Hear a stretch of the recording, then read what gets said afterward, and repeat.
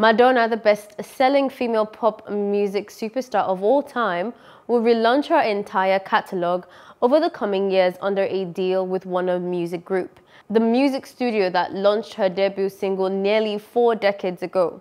Madonna, who turned 63 on Monday, is the latest artist to sign a deal with the world's third largest recording label after French DJ David Guetta's deal in June. The Material Girl, an Express Yourself singer, has sold more than 300 million records and was inducted into the Rock and Roll Hall of Fame in 2008.